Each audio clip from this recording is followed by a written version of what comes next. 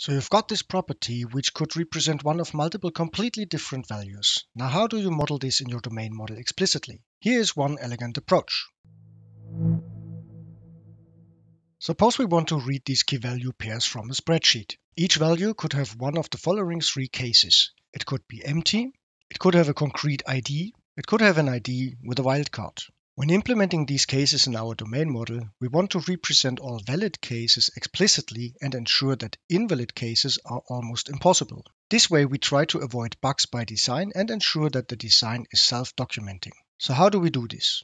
In functional programming languages like F#, this would be pretty easy. Multiple exclusive cases are represented with OR types called discriminated unions, which looks like this. We define a type called cell value, which is of three cases.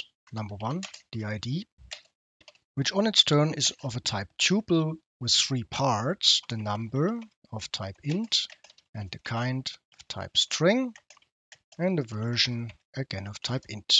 The second case we call wildcard ID, which is also a tuple with number and kind.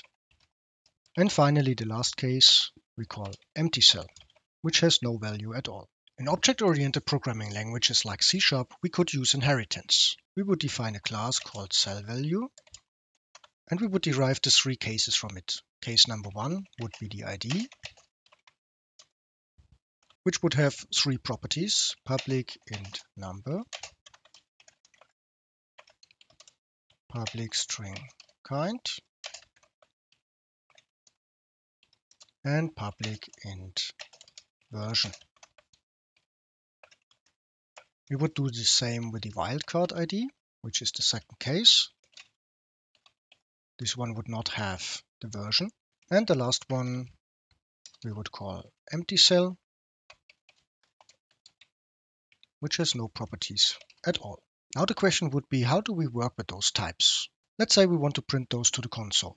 So we create here a new method, private void print. We accept the cell value and now have to handle all the cases explicitly. We can use the C# pattern matching for this. Value is ID. Then we could print it like this, console, write line, and we print the ID.number, and then kind, and finally the version. Now we repeat this for all the other cases. We have the wildcard ID.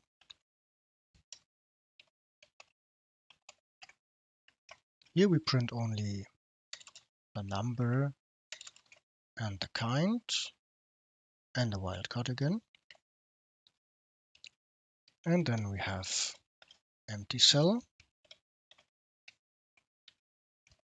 which we print as empty. And of course, we also have to handle the default case. Now we have to decide whether we ignore this case or throw a not supported exception to make clear that we are not supporting this case. Unknown cell value, value get type. Let's add another example. Let's assume we want to resolve the wildcard ID to some concrete ID. So we add another method, private ID resolve. We accept again the cell value. And now again have to handle all the different cases. So let's copy this code. If we already have a concrete ID, we can just return it. If we have a wildcard, we would resolve it. Let's say with some additional function we get passed here. Func, we get in a wildcard ID and it returns an ID. Of course, we have to return the value.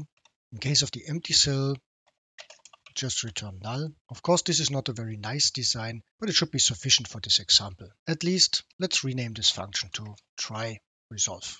Now this design has two smells. Obviously, we have quite some code duplication. We have this huge if-else block and two functions now. And let's assume we now have to introduce a fourth type, which is free text. How would we introduce it in our code base? We would have to grab through the whole code base, find all these if-then-else blocks, and explicitly handle this new case. So how can we improve our design to address both smells? In F# we would use pattern matching to work with the union types, which is much more concise, so code duplication is not much of an issue here. And if we would now introduce a fourth type here, like free text of string, the compiler would tell us immediately that we haven't implemented the match expression completely and that we are missing this new case. So introducing a new case of a union type in an F# based code base is pretty simple. Just introduce it, fix all the compiler errors, and we are done. Now let's check whether we can improve the design of the C# implementation in a similar way. Let's start with the print example. If we abstract from this concrete example, we see this is a function which takes one value and doesn't return anything. So let's call it match. And as this is a member, we don't have to take any value here. We just match on this. And now the code which should be executed in the particular cases, we accept through functions. So let's put here an action which takes an ID, on ID, an action which takes an wildcard ID, on wildcard ID, and an action on empty cell. On empty cell. Let's use those functions. On ID, we pass the ID. On wildcard, we pass the wildcard ID. And here we put the empty cell. And here we have to replace it with this as well. Now in all cases when we want to work with the cell value class and we just want to perform some action and don't want to return any value, we can use this match function instead. We can reuse this huge if-else block and handle the not supported case, the default case, centrally. So let's improve the print function. So we would do here instead the following: value match. And now we say for ID, just do this, wildcard, tag this one, and for empty, the empty part, the rest of the code we can remove, and we're done. The code duplication is removed. Now let's apply the same concept to the second example, the try resolve function. This time we return a value. So let's copy our match function here.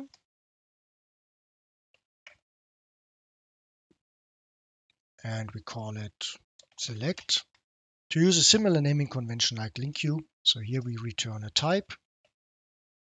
And of course we have to change the actions to a function which returns a type. Let's do this for all the cases.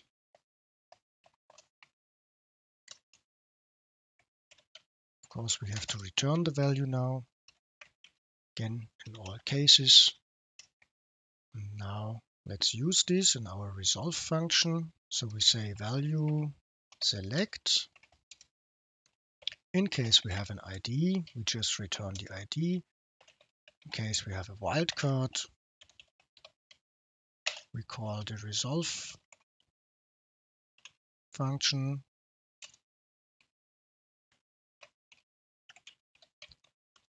And in case of empty, we return null.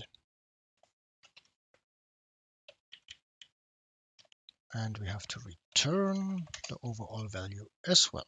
Pretty concise, and all the code duplication is removed. Now we could of course add further LinkQ-like higher order functions here, for example a where method. If we now want to introduce a new case, we do not have to search through the entire code base because all the if-then-else blocks are pretty much encapsulated in the design itself in the base class. So let's add this case. We call it free text, public string text. And we now change the implementation of our match and select function. So there's another case we have to handle. Action free text on text. We improve our if-else block. Handle here free text as well.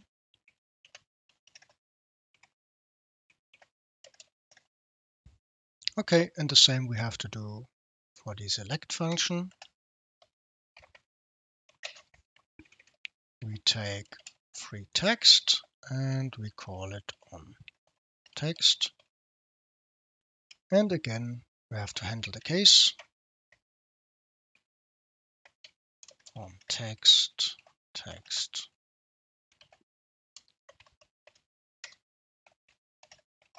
Okay, and now what happens, the compiler complains that we are not passing a function for the fourth case. So we would just compile our code base, fix all the compile errors, and then we are done with adding a new case in a safe way. So let's add the text here. Maybe we just print it. And in this case, to keep it simple, let's handle it in the same way as the empty case. And we are done. In functional programming, there is one specific OR type which is used excessively as it represents the absence of a value, the option type. As this is not available in C#, here we have to deal with null and null reference exceptions. I have provided an example implementation on GitHub. The link is in the description below the video. The design I have presented today might not feel intuitive to you initially if you are used to think in object-oriented concepts, but applying these functional programming concepts really adds benefits. See you in the next video.